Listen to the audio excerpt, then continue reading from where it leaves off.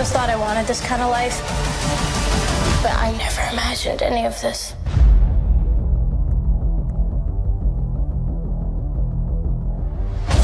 I'm having the time of my life.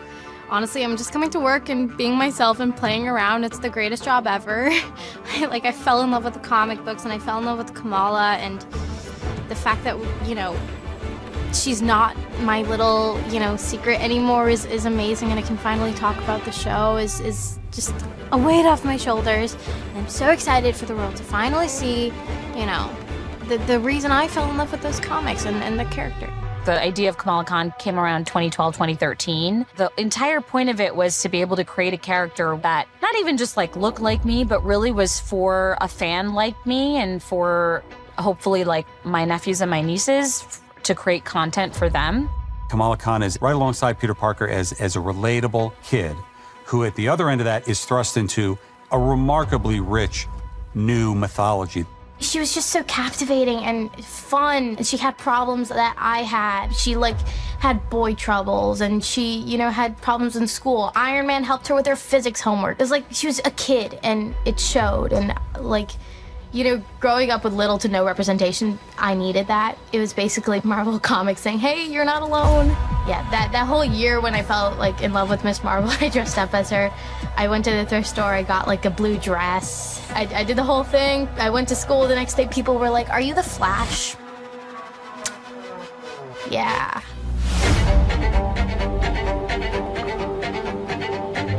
You want me to do it? Yeah. Okay, yeah. Come on, you did amazing work. You've done amazing work, and we'd be honored if you would play Kamala Khan for us in the Miss Marvel show. And it was unanimous decision. Oh my God. Perfect. I'm thinking for myself right now. I can't comprehend this right now. I'm a superhero now, so that's normal. Another day in the Marvel Universe.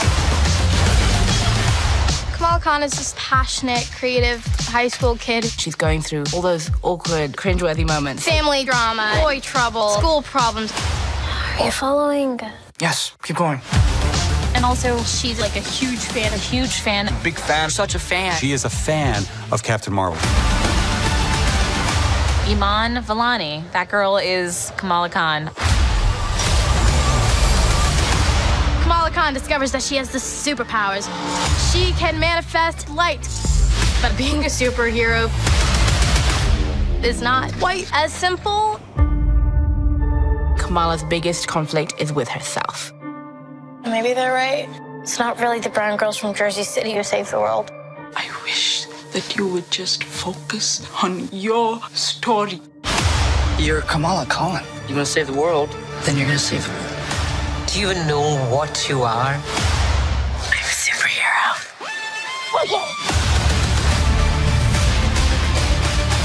Despite her superpowers, she has a strong heart. It's not about who you look like, the clothes you wear. It's about what you do with what you've been given. I can't even put it into words how cool this is. It's very, my heart is very full. Iman Vellani. What can I say? That girl is Kamala Khan, 110%. Feels like it's distance. Right, Iman, how do you feel? Really cool. I'm a superhero. Her story of Iman Vellani is the story of Kamala Khan. It's the story of a teenage girl that is a huge fan of the Avengers and would love to be one day maybe part of them, but don't really think that she's ever gonna be there. Are you guys a big Avengers fan? Yes. Yes? Yes. She's way bigger than me. She knows everything under the sun about Marvel and the superheroes. I'm a big fan, but not as big as she is. What does it feel like? Cosmic. I think Kamala and I are pretty much the same person. Her getting her powers and me getting this part really went hand in hand, and I definitely went on a very similar journey of self-discovery with the character. You know, I definitely reconnected with my roots the way Kamala does by the end of episode 6, and she really uses culture and religion not as something that she neglects or is something that's dragging her down, but it's something that uplifts her. It motivates her, encourages her story, and I think it's so admirable the way, you know, she's just so unapologetically herself. Kamala Khan is a teenage girl growing up in Jersey City who is given the powers to become a part of this world that she's always wanted to be a part of. Superheroes, the Avengers, the kind of Marvel universe. I'm a superhero. Through the series, you see she learns the extent of her powers. She learns what is possible. Powers just got introduced. Despite what Kamala's superpowers are, she has a very strong heart, and she's very steadfast in her values and, you know, in her beliefs, and that's what drives her, and that's what makes her such a great hero, and that's the journey that we see her taking, just finding little bits and pieces of what make her so unique and separate from the rest of the Avengers. We're trying to stay professional, but it's really hard when you have all this fun stuff around you. It's so fun. She was the first one I met in the cast. I mean, we were together for pre-production for a couple of weeks, just us two rehearsing and having fun and not only like figuring ourselves out like as characters, but as friends. And we got really close, and all of those scenes you see with us, I mean, especially, well, I'm not gonna say, but a lot of the scenes you see with just us two is completely authentic, and it's us not only bringing ourselves to the table with the scene, but also collaborating with our amazing directors, producers, and creators, and figuring out ways of how we can show that relationship, or dynamic, I should say, of Bruno and Kamala better, and the friendship, the true friendship they have. Miss Marvel, baby. This is my shot. Here on the set of Miss Marvel. Our actors can do everything. I feel exhilarated. I think I'm doing it. Trying to channel so much energy. We go from a dance sequence to a fight sequence in the matter of 24 hours. Oh, that was fun. There's so much chemistry. You feel that they're really like family. Feels like I've known them like my whole life. Well, this has been insane, but I wouldn't trade it. And we're high-fiving in slow motion. Feels like there is this new generation coming up.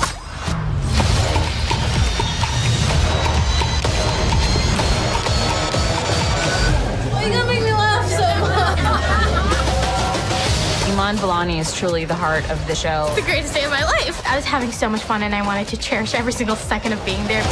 He's just very fundamentally lovable.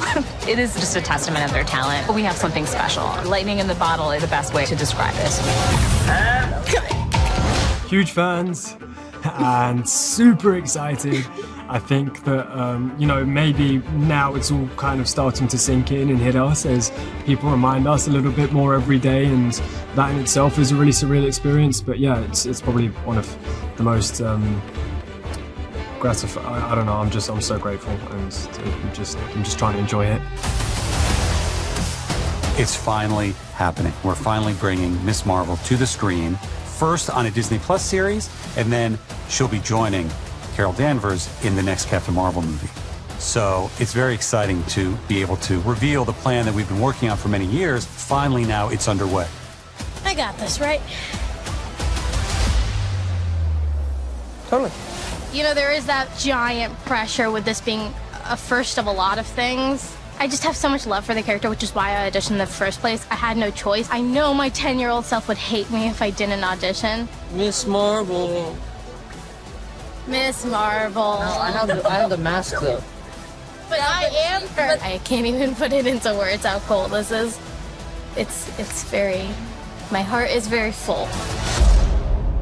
I think our show has a very universal charm in the way it balances fan culture and religion and coming of age and action. So I really do think that we have a very wide audience, and ultimately the show is a love letter to the Marvel fans. So I hope the fandom is kind of comforted by Kamala as a character, and they're encouraged to continue just living in Fantasyland and exploring their passion, because the Marvel fandom is such a wonderful place to be, and it really makes you feel like you belong somewhere, as cheesy as it sounds. But it's true, it's comfort, right? These characters just mean the world to so many people, and this show is really just encouraging and appreciating the amount of work that it takes to be a fan, you know, analyzing trailers frame by frame, breaking down posters, making theory videos, being active on all the Reddit forums, and it's super important work, and it's a lot, 34 projects in, so I'm excited for the fan reaction, and I think young people are definitely going to be able to relate to, the coming of age undertone of it all, and just are kind of comforted by the fact that you don't have to have everything figured out at 16. You shouldn't have everything figured out at 16. You're 16. You should live your life, find passion, explore it, just, hang out with friends, and life will kind of fall into place when it does. And obviously we're introducing an entirely new diaspora of fans into the MCU, so I think this is going to be a really accessible entry point for new fans who never really saw themselves in a positive light before, and it could be really intimidating joining the Marvel fandom, but there is space for more people, and this is a good place to start. Unfortunately, the Muslim American community haven't been represented in the most positive of lights enough. So I think it's a brilliant thing that this show is being made, and hopefully the culture is being shown in a way that people feel proud of. And for all of us, it was coming from a huge place of love and approached with such passion and care by the whole team and everybody at the heart of it. So, it means so much to us, and I hope that fans kind of and the community look at it in the same way and realize that and feel seen. In 2022, it's really important to show female leadership, to show Muslim leadership, to show minority leadership, and she embodies all of that. And there's a lot of girls out there who are going to look at her and go, yeah, maybe I can dream my dream too. Little girls everywhere. It's like questioning. Boys. It's like questioning, why did Malala Yousafzai come around? Why not?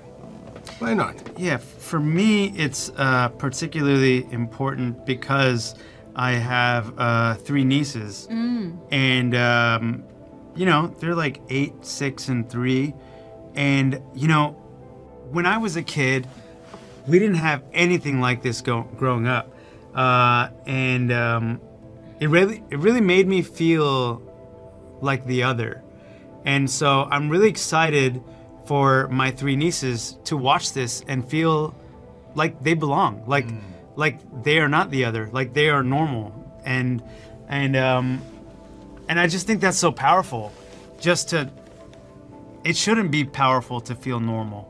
It should be normal to feel normal, and the fact that my nieces get to live a life that we didn't get to live growing up, I think that's beautiful. The other thing being that, in the Muslim community, the perception is about the girls are in hijab, they're not meant to do this, they're not meant to do that. But that's not the case. It's because the Muslim community is a very beautifully diverse community. Yeah. And here in America, the way they're assimilating with and contributing to society is fantastic. So for Marvel to greenlight a project which kind of shows a progressive Muslim family assimilating with the Western world, and the way that one of their children is, while holding on to the family values, the religious values and all that, still dreams and does things which anybody else would do and does it very well. So I think it's a fabulous thing, which is why the why not.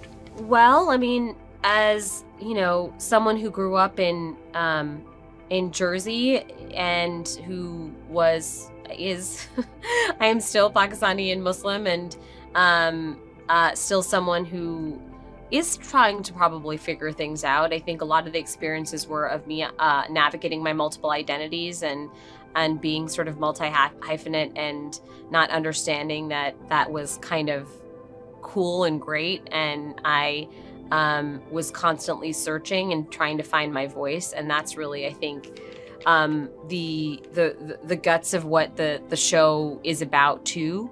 And bringing that in was incredibly important to us. And I think, telling a story about identity is something that feels kind of like therapy to me, I guess, because I've been thinking about this for a while. So it's lovely to be able to do that in such a beautiful way.